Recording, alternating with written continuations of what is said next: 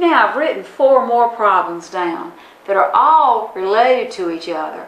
They all involve some version of 6 divided by 2. But in each one, the decimal is just a little bit different.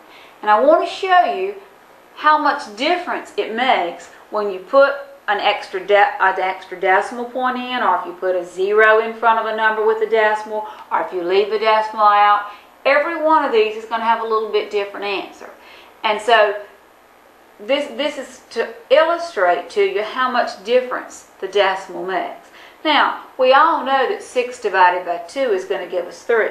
So every answer down here is going to have a 3 in it. We might get 30, we might get 3,000, 300, 3, or 3/10, 300s, or 3,000s, but we'll get some version of 3. Or 3 multiplied by, possibly multiplied by 10, or 3 divided by 10. So let's see what happens. The decimal's going to make a difference. So we'll start with this first one. In order for us to do 6/10 divided by 2/10, we've got to move the decimal point in each one place to make the divisor a whole number. So we're really just dividing 2 into 6. So in that case, we're going to get 3. The first one just came out to be a plain old 3. Well, let's look at the next one. Still 0.6, or 6/10, but this time it's divided by 200ths instead of just 2/10. So in this case, we have to move the decimal 2 places to make it a whole number. Well, if we move it 2 in the divisor, we have to move it 2 in the dividend also, and I can't move it 2 unless I add a 0. So when I do that, then I'm actually dividing 2 into 60, because the decimal is now at the end, and when I divide 2 into 60, I'm going to get 30.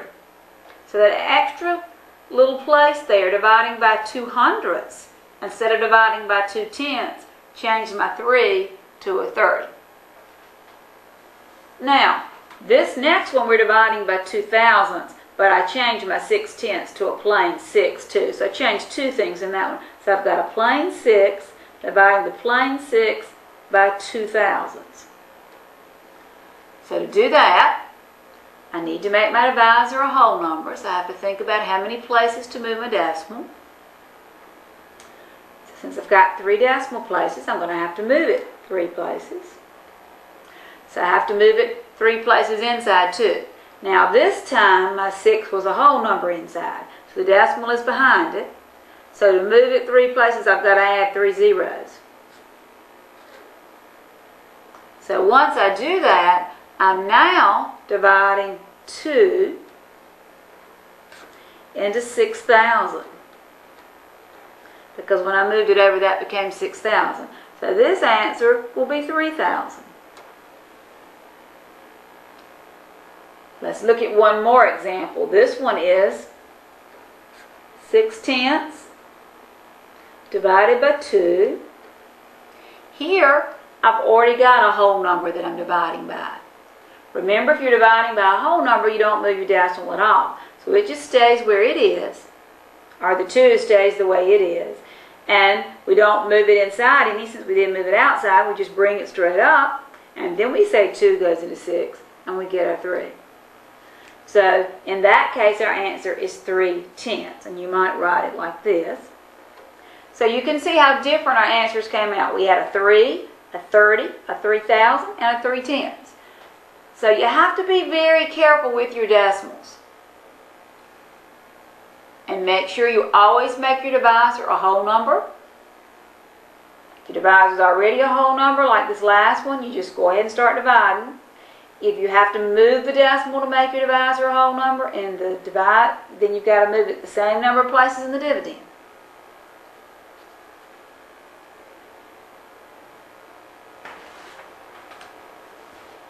Now let's do a division problem that's not going to come out even, so it's not going to end like our other problems have.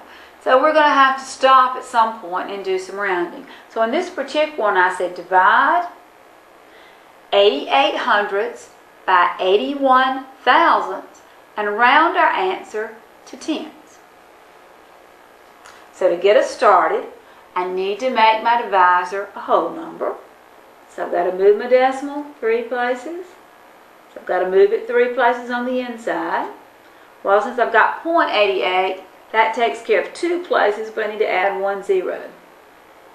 So I'm going to be dividing 81, when I've made that a whole number, into 880. So my decimal's now at the end here, and I'm supposed to bring it straight up. Now, let's move over just a bit. Okay, let's start dividing. 81 will not go into 8, but since I'm still on the whole number side, I don't have to really put a 0 there. 81 will go into 88 one time. 1 times 81 is 81. I subtract and get a 7. Okay, now I'm ready to bring down my next number, so I bring down a 0. 81 will not go into 70, so I have to put a 0 up here to hold the place. And now I need to keep on going. I'm going to have to add a 0 over here, so I'll be able to see what my tenths are going to be. So then I can bring that 0 down and say 81 into 700. Well, estimate 8 will go into 70 8 times. So let's see what 81 times 8 would be. That's 648, so that's going to be okay. So we'll put our 8 here. Then when I subtract 8, I'm going to have to borrow from that 70 and make it a 69. And make that a 10. 8 from 10 will leave 2. And 4 from the 9 is going to leave 5. Or 64 from 69 will leave 5. So I have 52 left. Now, it's not coming out even. And I want to round the tenths. Now you might say, well, I can stop because I've got tenths. I have 10 and 8 tenths. But what you have to do when you're rounding, you always have to go one place farther than you want so you can round back. So if you're rounding the tenths, you've got to carry the division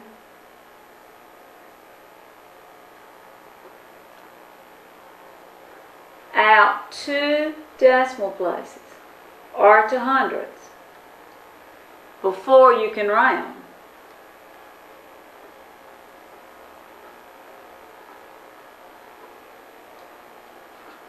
Before I can round, I've got to carry my division out 2 decimal places so I can round it back to tenths. So that means I've got to keep going. So whenever I want to keep going, I have to add another 0 on here. So I put another, actually, I don't have this lined up very well, but I've used the 0. It's right here. So now when I add another 0 and bring it down, that'll take care of it. I'm using it there. Okay. So now I'm dividing 81 to 520. And the estimating worked before, so we'll hope it'll work this time. If I estimate and divide 8 into 52, that's going to go 6 times. So let's try that. We put a 6. 6 times 1 is 6. And 6 times 8 is 48. So when I subtract, to borrow, 6 from 10 leaves 4. And I have to borrow again here. 8 from 11 leaves 3. So I have 34 left. Now actually what I have left doesn't really matter because I won't stop and round. Okay, so I'm going to round to tenths. So the 8 is in the tenths place, which tells me my answer is either going to be 10.8 or 10.9. And in this case, I'm going to write what happens down here since I'm just about out of room up there. I got 10.86 before and it was still going on. That's going to round to 10.9 because the 8 is in the tenths place. When I look at that 6, it's 5 or more, so it means to round my 8 up to a 9. So rounding to tenths, I would get 10 and 9 tenths.